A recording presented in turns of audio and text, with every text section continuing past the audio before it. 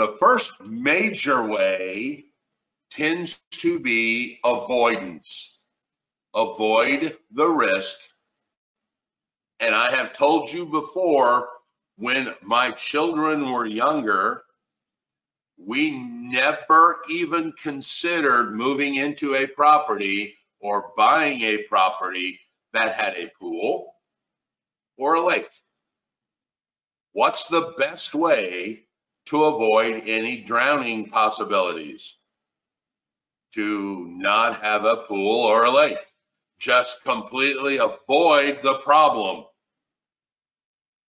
That is the easiest way, as far as I'm concerned, is to avoid the problem. Now, if you cannot avoid the problem, the second way is controlling the risk. And we see this typically as the first step to most people. David, that guy in Tennessee, he has got a Sonatrol card for the front door of the apartment building. This is how he minimizes the number of people in his building that don't belong there. And you guys know what I'm talking about. Those are those cards that you walk up to and you swipe, and either magnetically or you swipe the stripe or the proximity, and boop, it unlocks the door. That would be a method of control. Fire suppression systems, that's all they are, is a risk mitigation. You can't really avoid the fire if you're in a kitchen cooking, but you can have a fire suppression system that would control that risk more. That's another method of control. So you can avoid it or you can control it.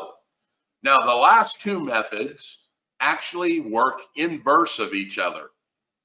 I can actually retain some of the risk, or I can transfer the risk to another person and let them worry about it. Would it not be cool if I could pay someone else to take the risk for me? It certainly would be cool. It would be really great if we started a company that would insure me so that I would not get harmed and take the risk. Ta-da! That's what an insurance company is, folks. That's all an insurance company is. You are paying them to take the risk for you. Hey, I'm a terrible driver. I'm going to go get a car company to insure me in case I have another bumper car accident. All right? So that is what an insurance company is. And the more you retain, the less you transfer, right? There's only 100% risk. So if I keep 10, I'm transferring 90. If I keep 50, I'm transferring 50. So I keep some and I transfer some. And obviously, the more I retain, the less I would transfer, and the cost of that transfer would go down.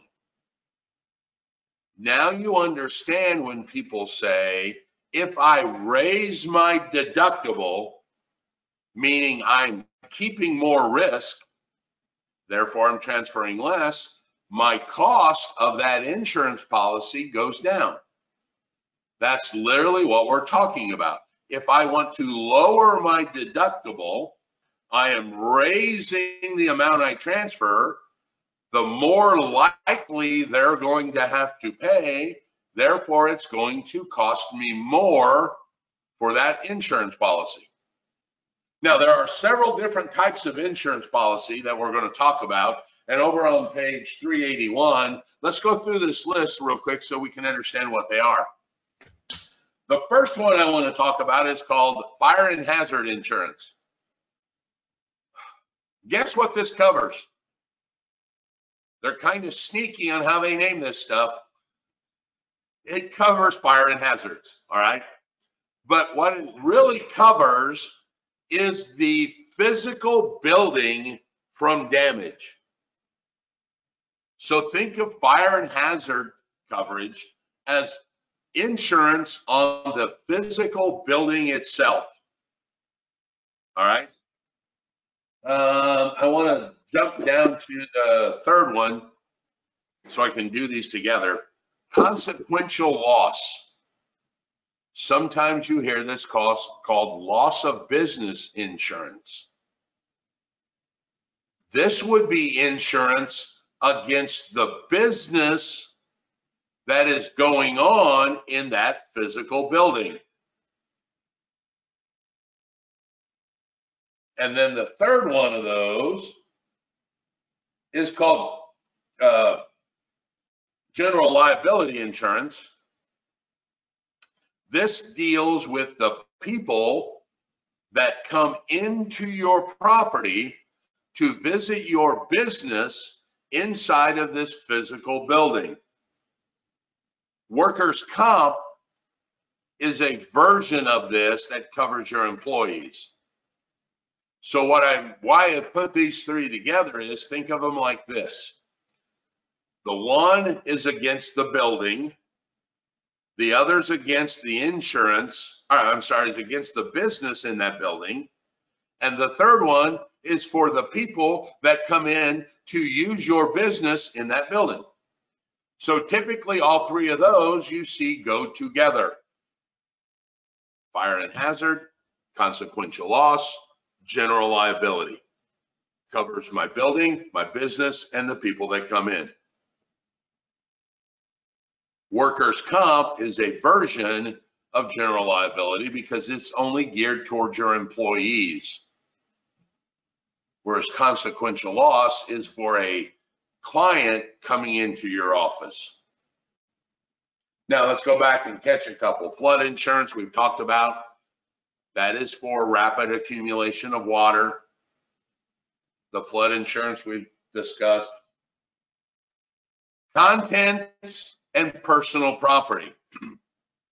Contents and personal property is the actual true name of what most of you guys call renter's insurance or tenant's insurance.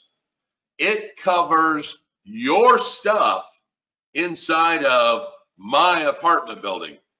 I've got fire and hazard insurance on my apartment building, but if it burns to the ground, it doesn't cover your television or your computer. That would need to be covered by your contents and personal property insurance, which most people call renter's insurance. People that live in condos also would get contents and personal property because the condo association itself would be paying the structure. You pay in monthly to the COA, but the COA buys the policy for all the buildings. All right. So you would still go out and get contents and personal property if you lived in a condo. Casualty insurance, vandalism, glass breaking, things of that nature. Sound like a train going through here. And then the last one's called a surety bond. Now, surety bond, and I want you to think of it like this. All of the insurances we just spoke about are very stationary.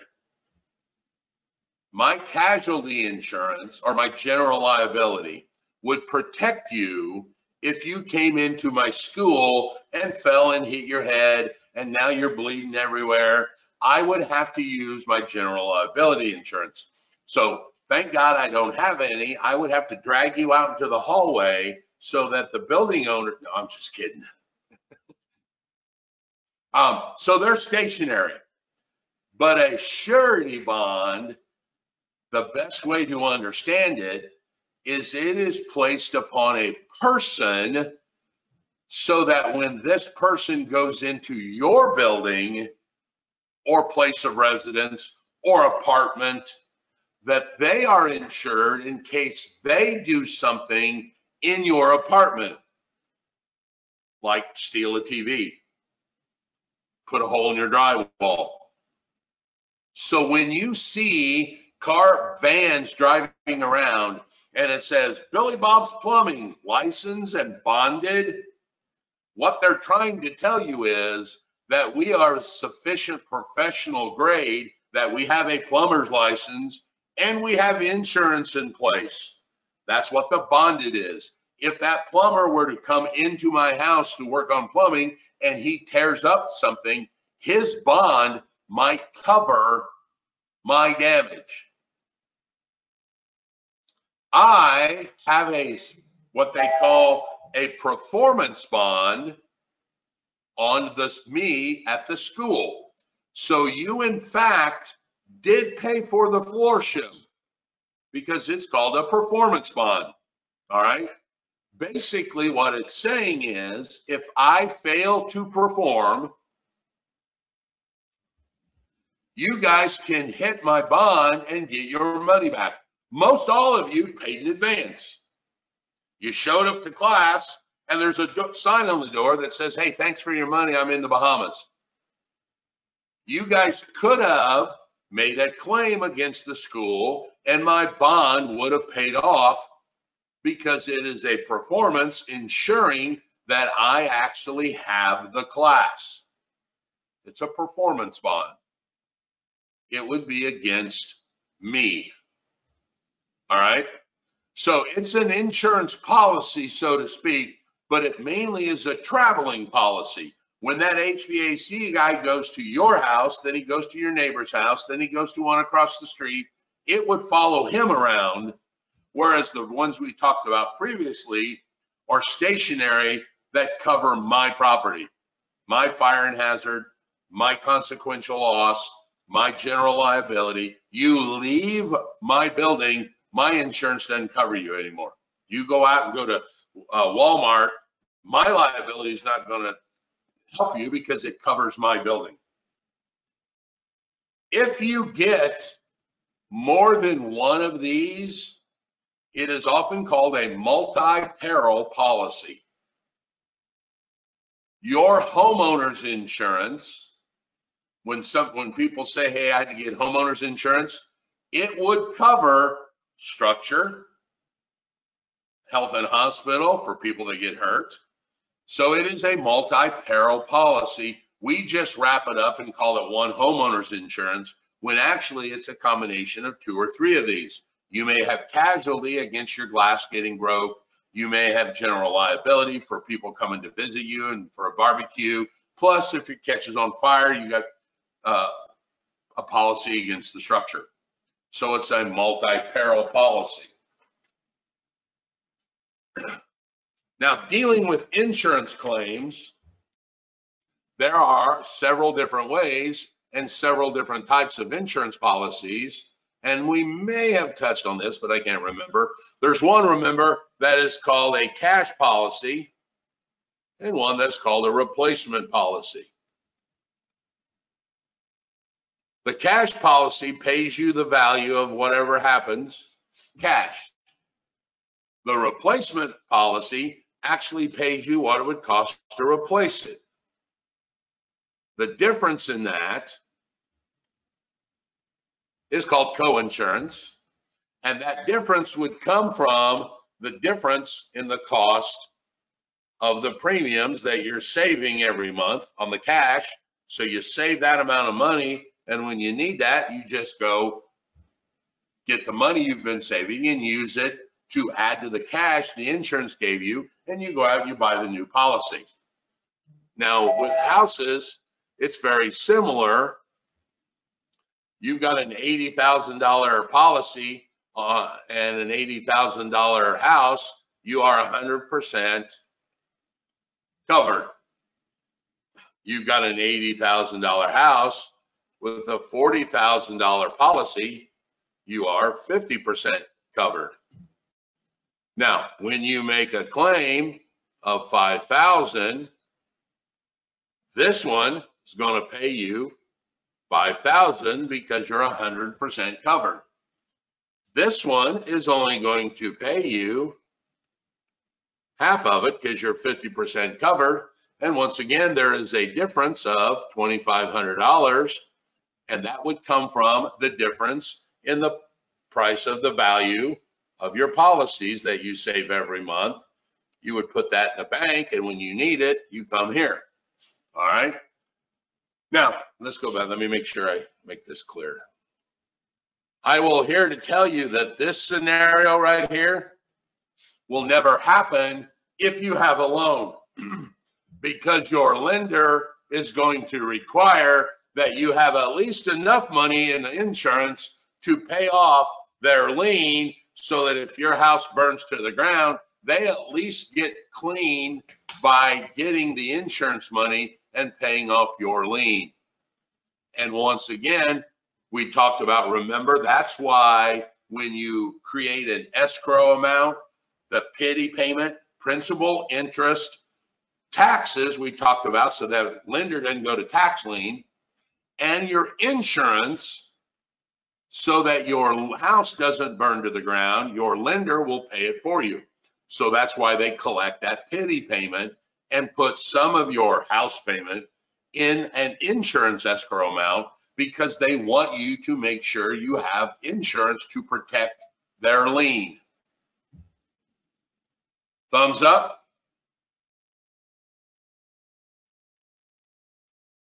Any questions on chapter 19? Now, one of the things I noticed the other day was it seems like when there's a question, both mics kind of get muted a little bit. So if there's a question, let me know, and we'll all stop talking so we can hear the one question, because on the playback, it sounded a little different than what it would in real life. All right. Are we all good with chapter 19? All righty then. Here's what I'm going to tell you. If you have other questions, feel free to email me, Raymond@realuniversity.com. This conference will now be recorded. Well, crap.